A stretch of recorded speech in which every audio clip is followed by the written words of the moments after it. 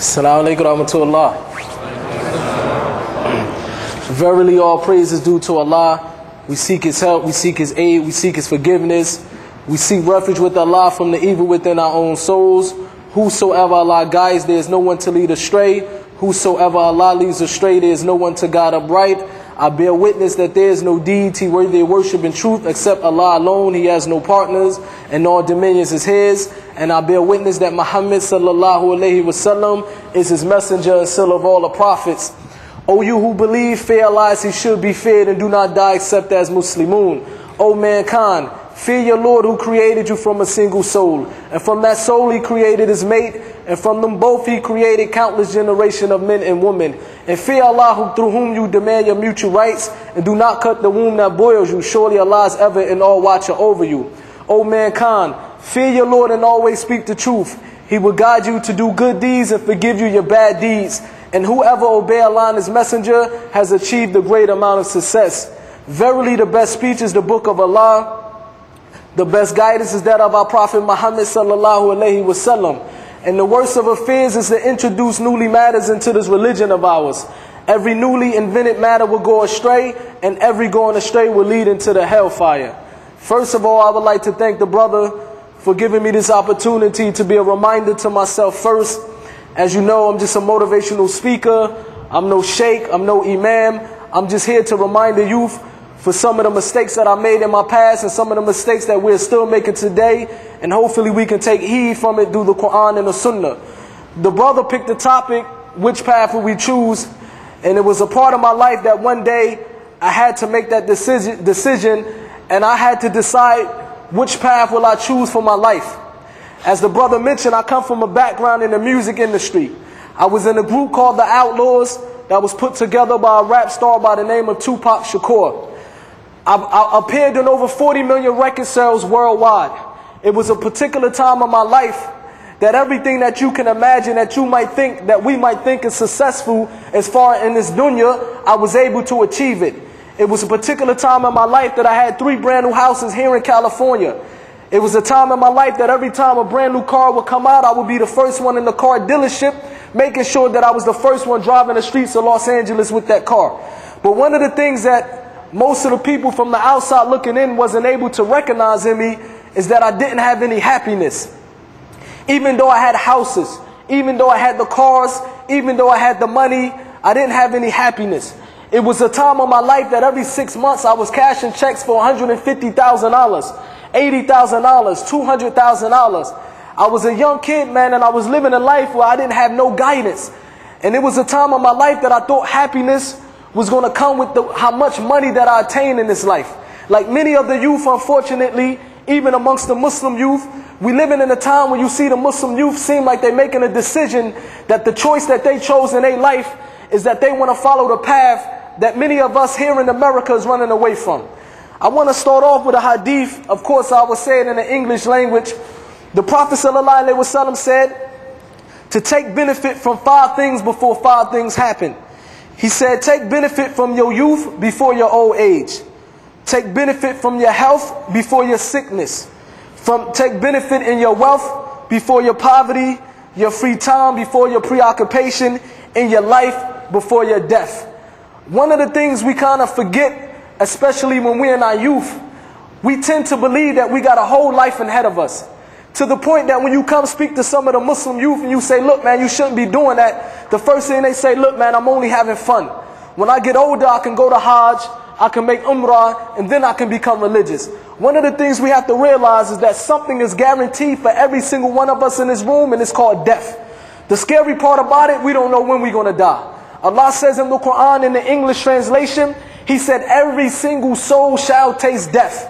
That means every single one of us in this room, we have to die. And we cannot wait till the angel of death come to us and snatch our soul up out of us, for we can make that choice of what life we want to live. We cannot wait till the angel of death is in front of us, and now we know that it's real what Allah says in the Quran. Now we know what the Prophet ﷺ was telling us is real. We cannot tell the angel of death, wait a minute, let me turn off my gangster rap music, and then you can take my soul. We cannot tell the angel of death, wait till I put my marijuana blunt out, and then you can take my soul. Man, this is real life. We facing something, man, that we only have today to get it right. Many of the youth, unfortunately, I'm not going to call you out, but when the brother was saying what path we're going to choose, I seen some of the youth throwing up West Side here in the masjid right now. I'm not going to call you out, but if you think life is a game, if you think you want to follow the path of West Side, then either you don't understand your religion, either you make a mockery of this religion of Islam, maybe you don't understand your religion, or maybe the shaitan fooled you to believe that you're going to live a long life. One of the things we have to realize, we not the Jews. We don't feel like we're the chosen people. Just because your name is Muhammad or your name is Ahmed or you born in Mecca, it doesn't matter. If you're not adhering to the Quran and the Sunnah, none of that stuff going to matter on Yawm al-Qiyamah. Your name is not going to matter. Your lineage is not going to matter. Whether you're Arab or not, it's not going to help you on a day when Allah said this is a day that nothing going to benefit us. No wealth, no children, except for the good deeds. And we have to realize no matter how many good deeds we do in this life, we're not going to know if it's accepted until Yawm al-Qiyamah. Because Aisha, the wife of the Prophet ﷺ, she said, in order for a deed to be accepted, it have to have two conditions. It have to have ikhlas, sincerity, and it have to be according to the messenger, the sunnah of the Prophet ﷺ. So if we don't have sincerity in our good deeds, or we do a good deed but it's not according to the sunnah of the Prophet ﷺ, it will be rejected. Like the brother mentioned, unfortunately, we living in a time when the Muslim youth are looking up to the wrong role models. We living in a time when you speak to the Muslim youth about rap, about 50 cents, they would tell you what size drawers he wear, unfortunately. You ask them about Tupac, they would tell you what sneakers he wear. You ask them about the Prophet ﷺ or some of the Sahabas, unfortunately, we don't even know the Sahabas. The Sahaba, the people that Allah says in the Quran that Allah is pleased with them and they pleased with Allah. The Sahaba, the people when Allah says in the Quran in the English translation, He said, whoever opposes the messenger and follow a way other than the way of the believers, Allah said we will leave them what they are upon, but at the end, we will land them in the hellfire with an evil destination. Ibn Abbas, the cousin of the Prophet ﷺ, one of the Sahaba who was the most knowledge when it comes to the Quran, he said when Allah mentioned that believers in that verse, He was talking about us as Sahabas. Allah made it clear in that verse that whoever followed the way of life, this religion of Islam, other than the understanding of the Sahaba, Allah said we will let them believe they upon correct understanding, but at the end they will go to the hellfire. How many of us believe in the Quran in this room? That means we need to take this verse very serious. That if we're not upon the religion of Islam, if we're not upon the path of the Quran and the Sunnah with the understanding of the Sahabas, then we're upon the wrong path. Unfortunately, it's simple as that. It's either right or wrong. It's either right or wrong. It's either something that's going to lead us to Jannah, something that's going to lead us to Jannah, or something that's going to lead us to the hellfire. There's no middle path. The way we live our life right now, we either live in a life that either we struggling and we striving to get to Jannah, or we live in a life that we doing the deeds that's going to end us in the hellfire. And unfortunately, man, I'm speaking to myself first. We have to understand, man, that tomorrow is not promised to us. Tomorrow is not promised to us. I remember back in the day before I accepted the religion of Islam, I used to basically live a life, like I mentioned, where I used to have everything in my reach. Whatever I wanted to make me so-called happy, I was able to do it because I had the money. But I remember I used to make excuses. I used to make excuses because I didn't have the religion of Islam. I didn't have no deen. I was a kafir. I used to make excuses. I used to say, man, I can live life whatever I want, because when I drop dead, Allah, whoever the creator of the heavens and the earth is, God, He's going to forgive me because I come from a background where I didn't have no parents in my life. I used to make excuse because when I was 3 years old, I witnessed my mother and father get murdered in front of me.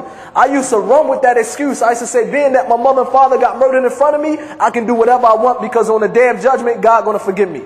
Unfortunately, when I accepted the religion of Islam and I started to read the Quran and I started to understand the Sunnah, my mind state started to change. I started to realize that every single thing that I do in this life, I will be held accountable for on Yawm al-Qiyamah, on the day of judgment. Allah said, even everything that we do, even if it's the size of an atom, Allah said that He will bring it forth on Yawm al-Qiyamah. We can fool each other all day.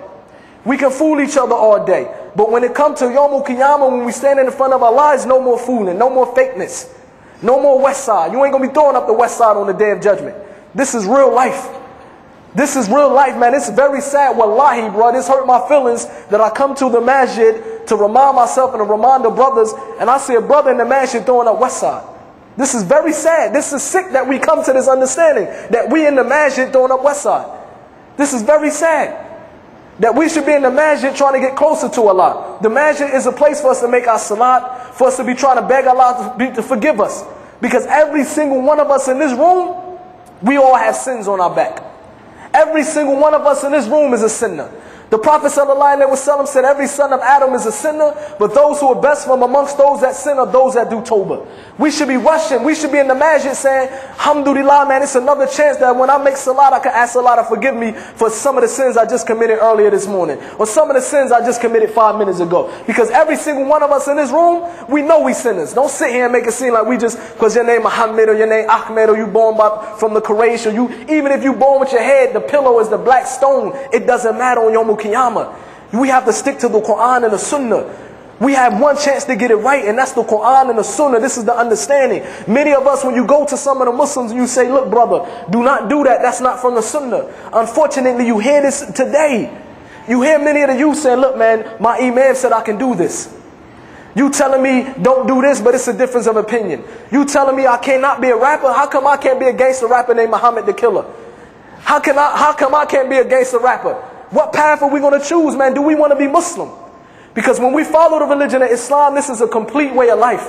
The religion of Islam, when Allah legislated the religion of Islam, when He said in the Quran that today I favored you by choosing the religion of Islam, this is our way of life, that means we have a way of life that we live. That means we dress a certain way. That means we behave a certain way. That means we have a certain adab, a certain akhlaq that we carry ourselves by. We cannot be saying, man, oh, how you going to judge me? Allah knows what's in my heart. My name Muhammad the Killer. I'm using rap music to bring people closer to Allah. What type of deen, what legislation we get that from? So when we say what path we're going to choose, every single one of us should leave the masjid today and say, either I want to be upon the Quran and the Sunnah, or do I want to be like 50 cents? This is very important. This is a simple question. Do you want to be upon the Quran and the Sunnah? Do you want to be raised on Yawm Qiyamah, a chance to see the Prophet ﷺ? Do we want to be with the Sahabas on Yawm Qiyamah? The Prophet ﷺ told his companion that you would be raised with those you love. Who do we truly love? Do we love the Messenger and the Sahabas? Or do you love the gangster rappers? Because if we're going to be raised with the people we love, do you want to be raised with Tupac?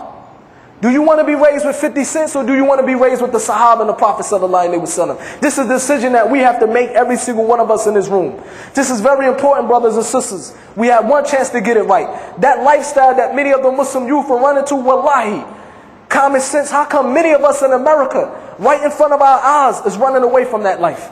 If that lifestyle was so good, how come many of the people running away from that life and accepting the religion of Islam? And how come we have many of the Muslim youth running away from that life, and they running away from the religion of Islam, and they running towards a life that if you live in that life, man, it will end up going to the hellfire. This is a blessing, a ni'mah to be a Muslim. This is a big blessing from Allah that He guided us to the religion of Islam. But we shouldn't end up there. We shouldn't say we Muslim, we don't have to put in no work. Alhamdulillah, I said the Shahada, Allah is the most merciful. The Prophet ﷺ said if you say the Shahada, Allah is the most merciful. Man, we're supposed to be striving for Allah's mercy. Alhamdulillah, Allah is the most merciful. But Allah also said that His punishment is shadeed. Every single one of us should be afraid of Allah's punishment. Every single one of us know what we do. Every single one of us in this room know what we do and what we don't supposed to be doing. If that's the case, we should be striving even harder so that we can get Allah's mercy. One of the things I wanted to remind the brothers, because the path that I want to talk about, what we should choose, is simple. The religion of Islam or path of Jahiliyyah. What else can we choose? There's no middle course. Either we're going to follow the religion of Islam or we're going to follow the path of Jahiliyyah. A lot of the Muslim youth, I notice that they take role models from these rappers. I notice a lot of the Muslim youth, they walk around, they start imitating these rappers. They start behaving like these rappers. Some of them say, man, this is my culture. I was raised and I was born in America. This is my culture. We have to understand our culture is the religion of Islam. Some of the Muslim youth, they running around, they saying lyrics out of their mouth. You saying lyrics out of your mouth that you might not know, that you might, the Prophet ﷺ said a person can say something out of their mouth that can land them in the hellfire. We can say something out of our mouth that can land us in the hellfire. How many of the Muslim youth you see running around saying the lyrics of Nas, the lyrics of Biggie, and the lyrics of Jay-Z? But I just want to show y'all some of the lyrics. I want to repeat some of the lyrics that some of the Muslim youth unfortunately are saying. Because when you go some of the Muslim youth and you say, who is your hero? Unfortunately, man, this is very sad, and it's not just the Muslim youth problem. This is every single one of us problem. Because the Prophet ﷺ said the ummah is one body. So one part of the body is aching, the whole part of the body is going to be feeling the fever. So when you see the Muslim youth saying that his role model was Nas or Jay-Z, this is very sad for every single one of us. But I just want to share with some of the words that our Muslim youth are running around saying. Another thing, everything that comes out our mouth, the Prophet ﷺ let us know that the angels are recording it.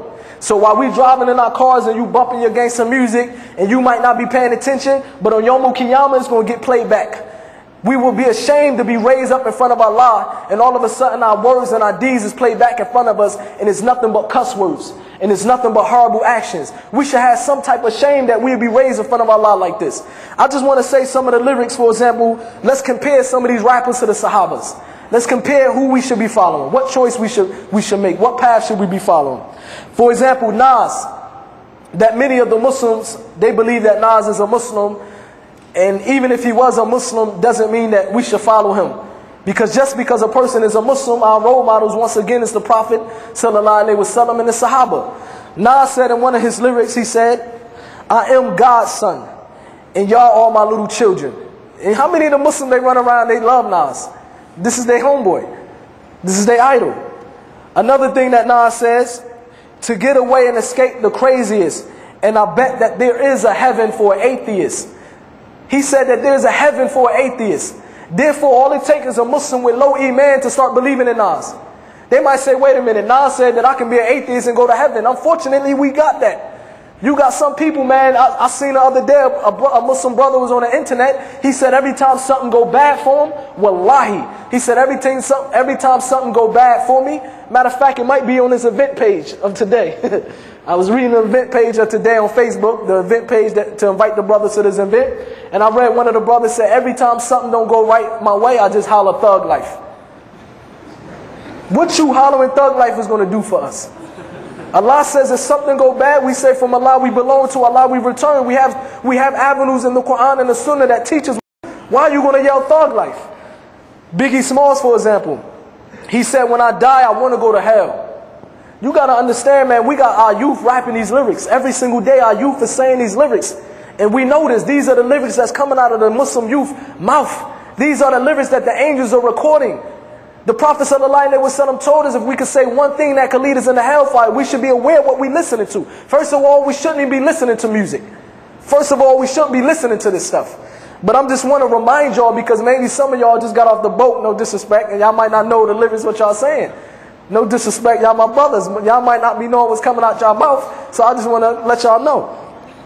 For example, Biggie also said, it don't make sense going to heaven with all the goodies. He said it doesn't make sense going to heaven. He want to go to the hellfire because he said this is where the party going to be. This is what he believed. Jay-Z said, I am God. His lyrics said, I am God with the flow. How many of our Muslim youth love Jay-Z? The reason why I'm bringing this up, because I want to bring to your attention the stuff that these rappers are calling to.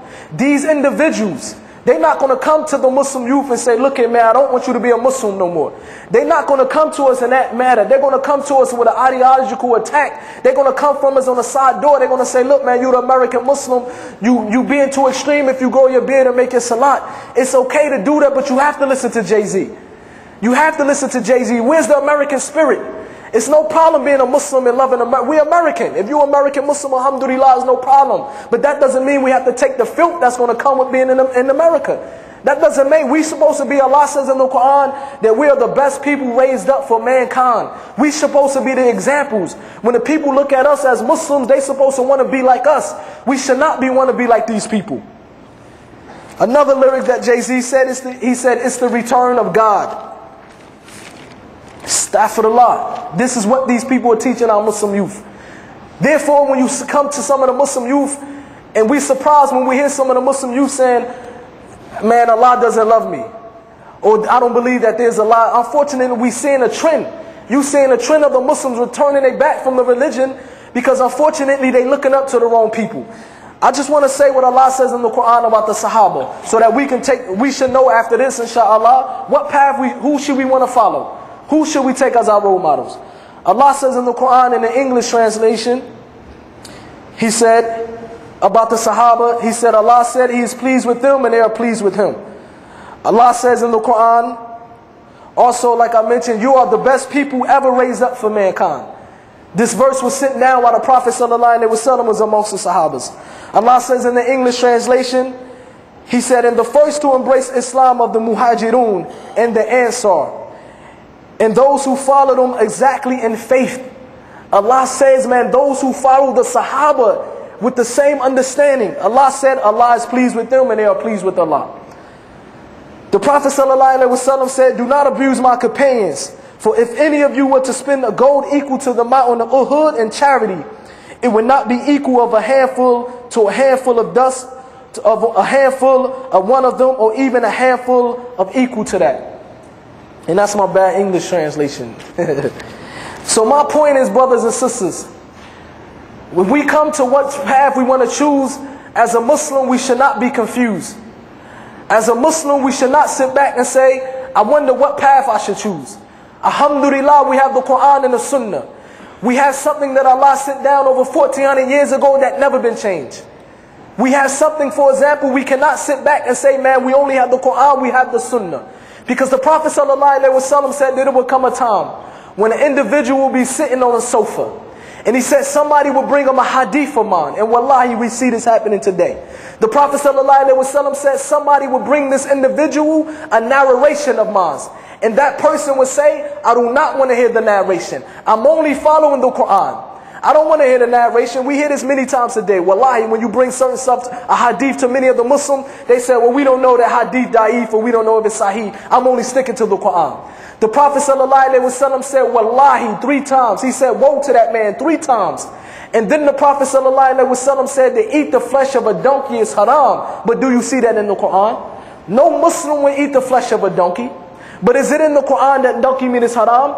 This is to let us know, man, that we have 2 revelations, the Quran and the Sunnah. When the Imam was reciting the Quran today, if I'm not mistaken, he said something. He said that Allah said something, if I'm not mistaken, because I don't know Arabic, but I guess it sounded like you said that Allah revealed the Quran in the hikmah. Did you recite that? No? You said Quran and hikmah. I might be wrong, maybe because I don't know the understanding of the Arabic language, unfortunately. But when I heard that, when the Imam was reciting that, it's verses in the Quran when Allah did mention, I revealed the Quran to you and the hikmah and the wisdom. The scholars in the Sahaba, they say the hikmah is the Sunnah. It's many verses in the Quran when Allah said, I revealed the Quran and its likes. And the like of the Quran is the Sunnah. So brothers and sisters, what I'm trying to tell you is that we have 2 revelations that we follow. We cannot be amongst the people that say, I'm only going to follow the Quran because I don't know if this hadith is sahih or not. Man, Allah, He said that He protected this religion. Allah protected this religion. We had people, man, our ancestors, they used to walk from Mecca to Iraq on a horseback or camelback just to get one hadith. They preserved the religion of Islam for us. So we have no excuse following the Quran and the Sunnah. We should not be confused. The Prophet ﷺ said, I'm leaving you on a straight path. Its day is like its night. It is clear for the Muslims. If we want to follow this religion correctly, we have the way to follow this religion correctly. There's no excuse for us. We have the Quran and the Sunnah. We have it to this day. So it's very important, brothers and sisters, that we follow the path of the Sahaba. We don't follow the path of LeBron James. We don't follow the path of these people, man. We follow the path of the Sahaba because these are not my words. These are the words that the Prophet ﷺ, and these are the words that Allah told us. Many of us don't understand who the Sahaba is. I just want to show some importance of the greatness of the companions of Allah's Messenger. Ibn Mas'ud radiallahu anhu, he said, indeed, Allah looked into the hearts of the servants and found that the heart of Muhammad ﷺ to be the best heart of mankind. And then he said, so Allah chose him to Himself and made him a messenger. He said, then Allah looked into the hearts of His servants after the Prophet ﷺ and found that the best hearts of the servants is the companions to be the best hearts, the Sahaba to be the best heart after the mankind, after the Prophet ﷺ. So He made them ministers of His messenger. He said, so made them ministers of the messenger and fighting for this deen. He said, so whatever the companions hold to be good, then it is good with Allah. And whatever they hold to be evil, then it is evil with Allah. This is the Sahabas. Look at the status that the Sahabas have. That when Allah created the whole of mankind, He chose the Sahabas to be the best mankind after the prophets. Can you imagine the status of the people, of these people? That the best of mankind after the prophets are the Sahaba. The people from Arabia, from Africa, from Persia, from Roman. These are the Sahabas. These are the best of mankind. These are the people we should be looking up to. This is very simple. Very simple. We should be looking up to the Sahaba. Because the other path is Jahiliyyah. There's only two paths, right or wrong. It's Islam or it's Kufr. There is no middle way. There is no middle way for us to follow. We have to follow the path of the Sahabas. We have to follow the religion of Islam. Myself, and when I was in the music industry, and I got to the particular point of my life, I used to run all around the face of the earth to find happiness. I used to look around everywhere for tranquility. I used to look for happiness through my money. I used to sit back and I used to say, how come I have a brand new house but I don't have no sakina? And I used to say, matter of fact, I need to go buy another house. And matter of fact, I'll go buy another house. I used to sit back and I used to tell myself, wallahi, this is what used to go through my mind. I used to sit back and I used to say, man, how come I'm still depressed? And I remember one time I said, maybe because I don't know my Puerto Rican roots. Wallahi, this is what I was looking for. Because my mother's Puerto Rican and Cuban, I was raised on my African American side, so I said, you know what? Wallahi, I'm getting on a plane, I'm going to Puerto Rico. If you don't believe me, my little brother's in the corner. I bought an airline ticket for my little brother. I bought an airline ticket for my cousin. I bought an airline ticket even for a translator.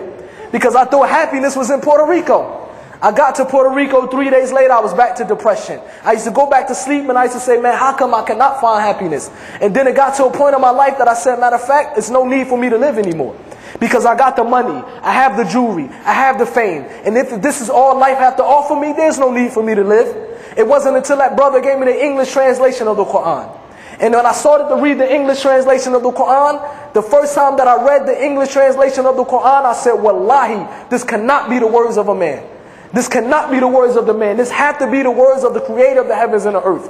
And that's when I noticed that every avenue that I was searching for happiness, I was looking for it in the wrong way. Because the creator of the heavens and the earth created us. He knows what's best for us. And this is why He revealed the religion of Islam, and He sent down the Quran and the Sunnah for us. And it's sad that when I come to the religion of Islam, and I see our same Muslim youth saying that they're not happy, that they're not depressed, and they look for every avenue for happiness rather than turning back to the Quran and the Sunnah. It's sad that when I speak to some of the Muslim youth, and they say, man, I'm not happy. I'm not happy at my house.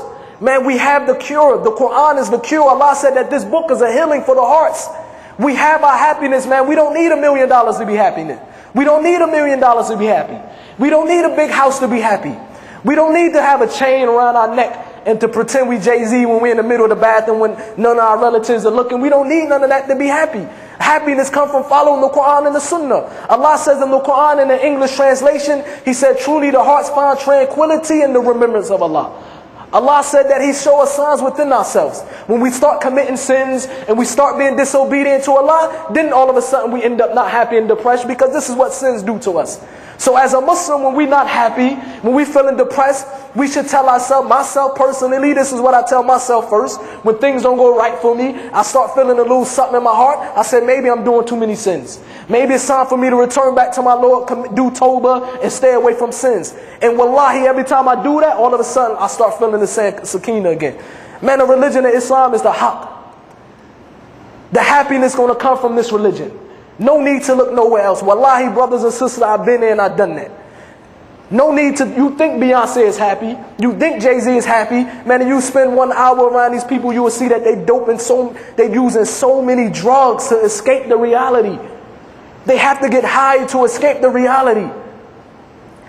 We as a Muslim, we have the religion of Islam. Follow the religion of Islam. We have the right choice that we should make. Let's make that choice today. Let's return back to the religion of Islam. Tomorrow is not promised to us, but today, we have today, the rest of the day, inshallah. Whatever we did yesterday is no way that we can change that. We should just return back to the religion of Islam. We should ask Allah to forgive us, and we should start today. Many of the Muslim youth, I notice that some of us don't even make our salat 5 times a day. Man, today is the chance that we should start praying our salat. Today is a chance that it's never too late. Allah is the most merciful. It's never too late for us to return back to our religion. It's never too late to say, man, no matter what sins we did this morning, no matter what sins we committed last night or yesterday, man, Allah is the most merciful. In fact, the Prophet ﷺ told us in the narration, he said that when the servant returned back and asked Allah to forgive him, he said Allah is so happy with that servant. And the Prophet ﷺ, he strike the similitude. He said Allah is happy when we do tawbah, similar to when a man is in the desert. And this man is traveling in the desert, and he had all his belongings, such as his risk, his provision, his water, his food, and his money was on the back of his riding beast. And when he lay down to take rest, his riding beast take off with all his provision. Can you imagine this? Can you imagine being in the desert and your riding beast take off with all your money? No ATM card going to work in the desert. All your money, your drink, your food, everything is gone. Then the Prophet ﷺ said, so this individual, he take rest, waiting for death to come. There's nothing he can do. He lay down, he take rest against a tree or whatever, and he say, man, there's nothing going to happen to me but death. And when he opened his eyes, he see that his riding beast is right there. And the Prophet ﷺ said, out of happiness, this individual, he grabbed his animal and he said, oh Allah, I am your Lord and you my slave.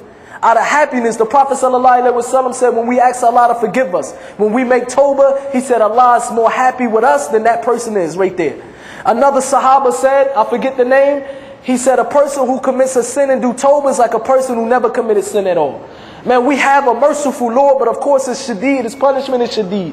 Many of us don't even take advantage of the mercy of our Lord. So let's guarantee let's tell ourselves, make a promise to ourselves that we're going to at least try to return back to the Quran and the Sunnah. So Jazakallah khair for your time. Maybe we go into some questions and answers, right? Salam. Takbir. Allahu Akbar. Takbir. Allahu Akbar. Takbir. Allahu Akbar. How it came to Islam, like where you're at and how you had to come to that decision in your life. It was a point in my life, like I mentioned earlier, I just gave up deep down in my heart. I was just through with life. Even though people around me, they didn't really know what I was going through, but it was a turmoil. Every single night I was going through something that I was fighting with inside of me, that I was basically giving up on life. And I just had a mentality that I wanted to stay numb. And staying numb in the streets, of course, is like abusing intoxicants and things like that to try to forget the life that I was living. And I happened to be in a recording studio with my little brother, alhamdulillah, he came today, mashallah, and we got into a fight. And we got into a fight, and it happened to be a Muslim brother who was in the parking lot who calmed the things down, and he invited me to the masjid. This Muslim brother invited me to the mosque. And when I went to the mosque, he eventually gave me English translation of the Quran and literature of the religion of Islam. And when I took it home, man, it was just like a fresher breath air, man, that I was surprised, shocked that I was living my life without this, and my life for this long. I was chasing, like I mentioned earlier, the happiness in all our wrong avenues. When I first read the Quran, I knew that this was from the creator of the heavens and the earth. It was very clear to me that this made sense. Also, prior to that, after the death of Tupac, after the death of Gaddafi, who was a childhood friend of mine, a member of the Outlaws, I started to lose people that was close to me, and I started to start thinking about life and death, what's going to happen to me in the next life, you know? When you converted into Islam, do you look back at your music with regret or as a lesson? When I accepted the religion of Islam, and the more that I started to learn about the religion of Islam, I look back at my music in the form of I don't agree with it. I don't agree with what I said in my music. I don't agree with the past. You know, I looked at it, it was qadr of Allah, so I can't really be in regret of the past because it happened, but I definitely don't agree with it, you know. But first of all, alhamdulillah, we know from right from wrong from the religion of Islam. We have the Quran and the Sunnah, but everybody make mistakes, you know what I mean? None of us is perfect. So when I make the wrong mistake, man, I try my best to fix it by asking Allah to forgive me, and I try my best and struggle to never make that mistake again, you know. We all going to fall into right, we all going to make our wrong, you know, that's part of life and that's part of being a human being. But at the same time, we should ask Allah to forgive us, and we should struggle to try to never make that mistake again. Is it true if you're moving to Saudi Arabia? Yes, alhamdulillah, I am moving to Saudi Arabia, alhamdulillah, that's true. Inshallah, in a few weeks, inshallah. It's my intention, inshallah, to get there so that I can study the Arabic language. I've been Muslim for 8 years. I kind of feel guilty that I don't know the Arabic language. I kind of feel like a loser a little bit, you know what I mean? So, inshallah, I want to be able to learn the language of the Quran, inshallah. I think the first step of a person from looking to the religion of Islam, one, don't judge the religion of Islam by us, the Muslims, because guarantee you we're going to chase you away. But I think she should read about read the Quran in English translation, read about the life of the Prophet sallallahu alaihi wasallam, because the Prophet sallallahu alaihi wasallam, like his wife Aisha said, that he was the walking Quran. So if you want to know about the religion of Islam, go with the base, the Prophet sallallahu alaihi wasallam, his life, read the English translation of the Quran, inshallah. And of course, if you're around Muslims, you can ask them, basic questions about the religion of Islam. And a lot of us, we're in the path that we're in, and we want to make tawbah, but we don't know how to. Jazakallah khair. I can speak from experience, you know what I mean? Like I mentioned earlier, the Prophet sallallahu alaihi wasallam said every son of Adam is a sinner, but those who are best from among those that sin are those that do tawbah. So no doubt about it, there's no perfect Muslim on the face of the earth. You know what I mean? We all have our shortcomings, but at the end of the day, we should always be fighting to fix and better ourselves. You know what I mean? One of the things you mentioned is the people we hang around. Companionship is very important. If you're around people that's calling you to commit evil and do this, it's going to be very easy for you to fall into evil. But if you want good, we should try to surround ourselves with people that fear Allah. And every time we make a mistake, we should at least do tawbah. You know what I mean? Alhamdulillah, man, Allah is the most merciful. We should continue to make tawbah. We shouldn't get to the point that we commit sins and we don't even ask Allah to forgive us.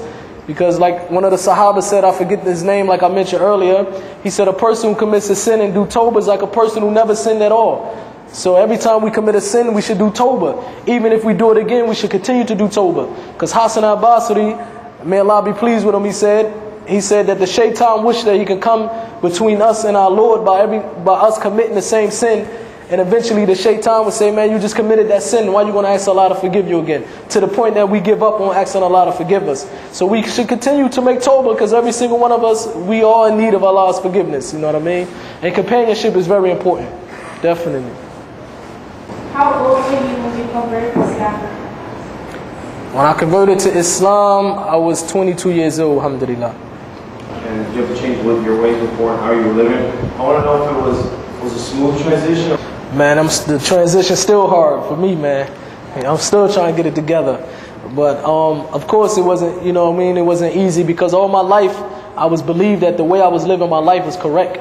So for you to live a certain life and believe that you are correct, and then all of a sudden you find out that you was wrong, it's going to be hard. You know what I mean? The first 10, 13 years, the Quran was real. It was only about Tawheed when it was revealed. Even Aisha, the wife of the Prophet sallallahu alaihi wasallam, she said at the beginning, when Islam was revealed, the verses of the Quran was revealed saying that this is haram and this is haram, nobody would accept the religion of Islam. So for me, alhamdulillah, I can't front, man. I'm still trying to get rid of stuff I have in me from Jahiliyyah. I'm still struggling with that, you know what I mean? But one of the things that I can say really helped me a little bit, mashallah, by the mercy of Allah, is dua, begging Allah, keep making dua to Allah to guide us to the correct path. We always make that dua. And also companionship. Alhamdulillah, when I was able to get with the brothers at the Masjid movement in Los Angeles, we have an imam there that studied overseas, Fareed Abdullah. We had some brothers there that studied. Mashallah, these brothers was hitting me with Quran and Sunnah that was basically bringing me dalil. They put me in a position that said, okay, because many of us, we say we love our religion of Islam. But many of the time when something comes to us from the religion of Islam, we make excuses. So we should ask ourselves, how much do we love this religion? And if this is what the religion tells us to do, we should struggle our utmost to try to do it, inshallah. When we fall down, we ask Allah to forgive us. Because we always going to make mistakes, you know what I mean? When I converted to Islam, what did I do with everything I had before? Well, many of the things that I had before was haram ways. And it's a saying that things that's haram don't last. You know what I mean? So a lot of the stuff, alhamdulillah, I had to walk away from. For example, my connection to the music industry, I got a fatwa from one of the scholars of Medina, and I found out that it was haram for me to keep collecting that money because of the point that money was coming from new music sales and things like that. So I was able to, alhamdulillah, walk away from that and just start a new life, alhamdulillah. You know what I mean? I might have lost certain stuff as materialistic things, but I gained the religion of Islam, alhamdulillah, that money can't buy, you know?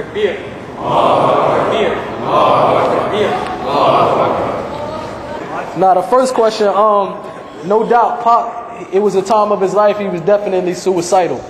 And I remember many a times we'd be sitting in the living room with Pac, and he used to say, for example, he want to go into the garage, turn the car on, and kill himself, or he feel like murdering himself. Many of the times he used to say this. And I remember when he went to Death Row Records, he started to make a lot of money. He just bought him a house in Malibu, and literally his backyard, our backyard literally was the ocean. I don't know what ocean it was, but it was the ocean. You know what I mean? and we were sitting in the living room one day. We used to sit in the living room kicking it. And I remember he said something that it actually was the first thing after his death that I remembered that he ever said to me before. Because it made me start to realize that we're not in control of when we're going to die. And he looked at me and the rest of the outlaws and he said, remember how I used to always speak about how I don't want to live anymore. He said, but for some reason now that I just bought my Rolls Royce, he had a nice Rolls Royce. He said, I just bought this house, I'm on Malibu, look at my backyard, it's the beach. He said, for some reason I want to live. He said, I want to live so that I can enjoy this. A couple months later, that's when he died in Las Vegas. And from that day, when he passed away, one of the first thoughts that I started to think about is that conversation that I had. And I started to realize that we're not in control of our death. Because growing up all my life, I used to believe that I know when I'm, some of the kuffar, they still believe when you tell them, man, you don't know when you're going to die. They say, I know when I'm going to die. You know what I mean? We have this understanding. So when you see someone that's very close to you, searching for death or chasing after death, I seen when he was suicidal. And then you see a point of his life where he want to live, and then all of a sudden he died. It made me start to realize that we don't know when we're going to die. Alhamdulillah, Allah is the most merciful. He's al-Razak. He's the provider. After I left the music industry, I was able to invest in some businesses. Alhamdulillah, I have a clothing business. Like the brother mentioned, we have some t-shirts out in the lobby. I also have a production company where we're going to start producing Islamic DVDs. The first DVD is a documentary about my life. And different businesses. Alhamdulillah, He's the provider, So Allah been providing for me, been opening up the doors for me. Alhamdulillah, How was it like to read the Quran and understand the poetry? Did it change at all? Did your understanding of poetry and the concept? After accepting the religion of Islam, the first time that I read the Quran, no doubt, I knew that this was from Allah, because I was used to, as a musician, you pay attention to other people's lyrics, especially rap artists. We used to buy other rap artists just to hear the lyrics. And then it comes to a point where Tupac, for example, he was a genius when it comes to writing. So when I read the Quran, I knew that a man can never ever come up with these words, even though it was an English translation. But one of the things I did after accepting the religion of Islam, man, I kind of fell back. And right now, I'm not involved in the music industry at all. But I kind of fell back. Even I stayed away from poetry. Until, alhamdulillah, some brothers, mashallah, one of the brothers here, I'm going to call him out, Muhammad Salamat. He's one of the brothers who's on the sunnah. He used to tell me and remind me that the poetry is the form. This is from the sunnah. We had the Sahabas that do this. You had the Salaf that done this. They do poetry. So recently I did, started writing poetry again. I was a little rusty. My first poem sounded like Curtis Blow, old school, but alhamdulillah, it's getting a little better. No, I don't remember, man. You know what I mean? I don't like to perform and nothing. I'd rather do it just to write it and things like that. But alhamdulillah, now I feel like I have something to talk about. Before, if you really think about it, I didn't really have too much substance, nothing really to talk about but drive-by shootings. You know what I mean? But now, alhamdulillah, we have the religion of Islam. We have stuff that we can talk about that inshallah will be pleasing to Allah, Unfortunately, when Pac died, he died as a non-Muslim. He didn't accept the religion of Islam. He knew about the religion of Islam to the point that he had a lot of relatives that was Muslim. He respected the religion of Islam, but he didn't accept the religion of Islam. Do you feel like the Illuminati had a big effect on the people around you, and were you yourself pushed by some of these people? To be honest, I don't really even know what the Illuminati is. I'm just going to be honest, man. I really don't hear too much about it, but from the Muslim youth. I don't really know what the Illuminati is. I never ran into an Illuminati man. I never ran into none of this stuff, you know what I mean? And I think one of the reasons why Pac actually did that song, Illuminati, and he put a K in front of it because he said, kill that noise. Whatever it is, it's a bunch of hype that you also see it amongst the Muslims, unfortunately, man. And I might think that this is some type of way to divert the Muslims from remembering of Allah. Because everywhere I go, wallahi, no matter what country I am, I always hear the Muslim youth speaking about Illuminati, you know what I mean? One of the things we have to realize, even if this secret society, whatever it is true, nothing can happen without the permission of Allah. Nothing can happen without His permission, you know what I mean? When I accepted the religion of Islam, I was going through some trials with people that was close to me. The members of the Outlaws, for example, to them from the outside looking in, it was strange. One day I'm inviting them to come to the party in the club, then the next day I'm saying this is evil. So of course they did think I was a little weird at the beginning. Alhamdulillah, they all accepted Islam. Every member of the Outlaws is a Muslim. They all became Muslim, alhamdulillah.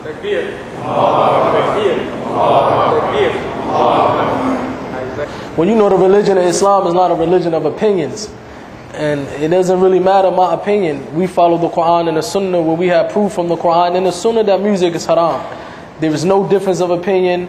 Nobody can come. Maybe they might never bring me back in this masjid after this, but I'm going to say it anyway. But music, in the religion of Islam, musical instruments is haram. You have a verse in Surah Luqman when Allah used the word lalu hadith. With Ibn Abbas and Tafsir Ibn Kathir, Ibn Abbas said the word lalu hadith mean musical instruments. You have many hadith, sahih, authentic hadiths, where the Prophet ﷺ said it would come a time where people would try to make halal a few things, and one of them things he used was musical instruments. You have many hadith and narrations from the Sahaba, from the Prophet ﷺ that we cannot use music. You know what I mean? All four school of thoughts, Maliki, Hanafi, Hanbali, Shafi, all four school of thoughts say musical instruments is haram. And of course I'm not a scholar, I'm not a student of knowledge, I'm nothing, I'm not a person that could come and give a fatwa what's haram and halal. But alhamdulillah, when I accepted the religion of Islam, I have to basically go investigate this because this was the way I was making my money. And the scholar said, of course, if you know something is wrong and your Muslim brother asks you, you should tell him the truth, no beating around it. If you go investigate from the Quran and the Sunnah, you will know that musical instruments is haram. You know, it's not permissible, bro. Except for the duff, which was preferred for the woman to play in front of other women for weddings and things like that. You know? On that, I just want to pose a question for you too. Just really think about is kind of like how much music is a part of our lives, and just really think about how many songs we might know compared to like how much Quran we know. Right? And how much it really enters into our heart. How many times you're in Salah and it starts to play in your mind, right? Or it takes you away again from the remembrance of Allah subhanahu wa ta'ala. So often it's like these words or this music has become more beloved to us. Nowadays, let's just be real, it has. It's become more beloved to us than the words of Allah subhanahu wa ta'ala, than the speech of Allah, right? The one who gave us life. Right? So something just to think about. Let's go back over to Can I add on one thing real quick? One thing, because mashallah, everything that Allah and His Messenger tell us to stay away from is only for us to benefit from it. It's not to make things hard for us. One of the things that I wanted to mention is that something happened recently with some doctors and some scientists. They started doing research on a lady who every time she listened to a certain instrument, she fall out and catches a seizure.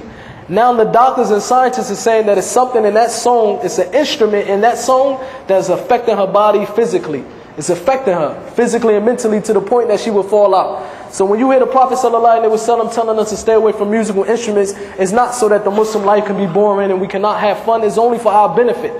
It's only for our good. Even if we don't understand it, man, it's a religion that came as a mercy for us. So we have to understand that this is true, this is good for us. You know what I mean?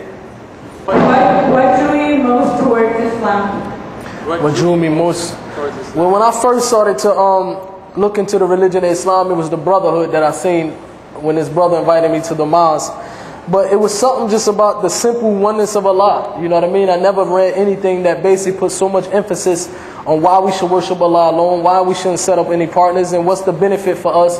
And if we worship Allah alone, we're going to get Jannah, inshallah. So that kind of drew me, just the adab of the way the Muslims was behaving. Wallahi, when I went to the mosque and I was looking at the brothers from the outside looking in, just the way they was treating each other, it kind of drew me to want to know more about this religion. So, how did, like, when you accepted Islam, how did your family react, your brother, and just your close, immediate family? Alhamdulillah, when I accepted the religion of Islam, one of the things about my family, they're very supportive. Majority of my family are Christian, but they seen that this was a way of life that was better in myself. Alhamdulillah, all my brothers accepted religion of Islam. My cousins who was very close to me, they all accepted, like close family cousins, they accept the religion of Islam too. So alhamdulillah, you know.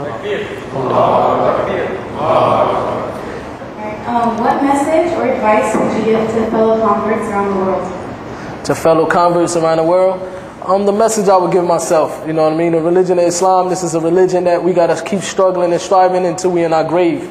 It's a religion that we don't want to accept the religion of Islam and just fall back and don't feel like we have to do anything. Just let's continue to strive, get closer to Allah, continue to learn our religion until we're in our grave, inshallah. Every time we slip, we ask Allah to forgive us and we get back up, inshallah. What is the best way that you can encourage the youth to stop listening to music? What is the best way? I can speak from experience. when I first accepted religion of Islam, one of the hardest things for me was to walk away from the music industry. Not only that, for me to stop listening to music. Alhamdulillah, from the mercy of Allah, I didn't listen to music in 5 years. One of the things that I can say from my experience that helped was a lot of dua. A lot begging Allah. Once I knew when the brothers bring me the proof that this was wrong, every day I would ask Allah to basically put it in my heart that I hate the things that He hate and love the things that He love. And I used to beg Allah to guide me away from that. And also companionship, very important, bro. When you hanging around people and every time you get in their car they listening to music, it's going to be hard. But if you hanging around people that doesn't listen to music, it makes it easier for you. You know what I mean? And may Allah make it easy for all of us.